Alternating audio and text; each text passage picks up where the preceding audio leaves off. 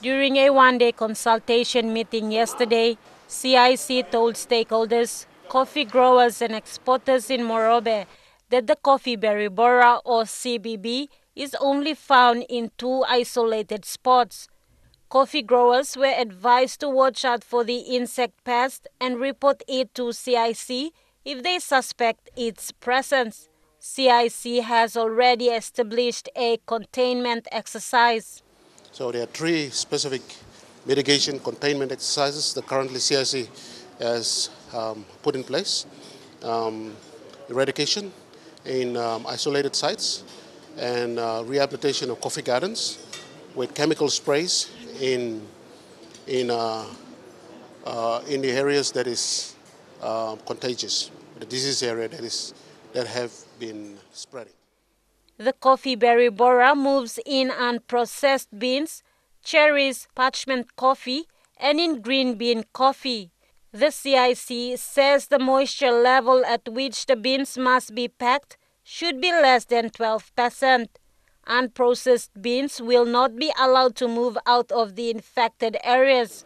So the only way that parchment coffee is moved to the major processing facilities in Goroka is to fumigate their coffee. And fumigation is one way where they can move the parchment out from the disease areas. But they must have their parchment having 12% or below moisture level. And then they have to fumigate their parchment. Even though the moisture level is below, they have to fumigate their coffee before they bring it down to the major processing facilities in Goroka.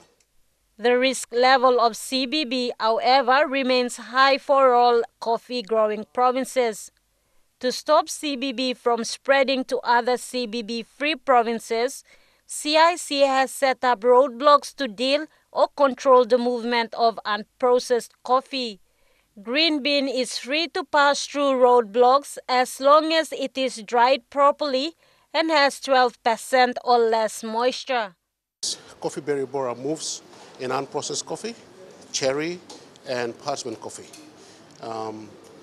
And also in green bean coffee, if the moisture level is above 12%.